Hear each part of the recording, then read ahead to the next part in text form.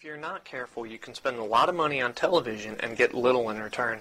Television advertising is not a wise choice for small business owners. Nevertheless, television commercials are effective if used properly, even by the little guy.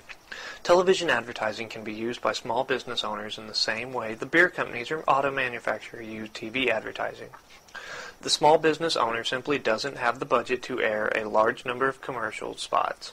As a general rule, don't bother with TV ads if you can't purchase enough to repeat your message to your customer base several times a week and maintain the TV ad campaign for 3 months.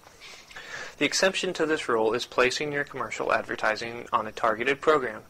An owner of a local tackle and bait shop does very well by purchasing only one 30-second commercial each week on a local fishing show. Bargains also can be found on local cable and low-frequency stations. The key to success in these cases is to carefully target the program that will carry your commercial. Most commercial rates are open to negotiation, but remember, you must add on the cost to produce your ad, as well as the cost of airtime to establish your TV advertising budget.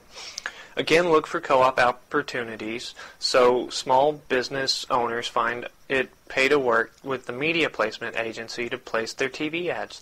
Since the agencies buy airtime in such large quantities, they frequently can negotiate lower rates which they pass on to their clients. In addition, their knowledge of programming available through local stations can help you get your ads placed on the right programs.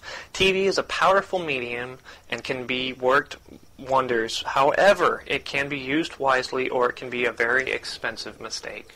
If you would like more innovative small business marketing ideas, visit marketingbestpractices.com and download the free ebook titled The 6 Deadly Small Business Marketing Mistakes and How to Avoid Them.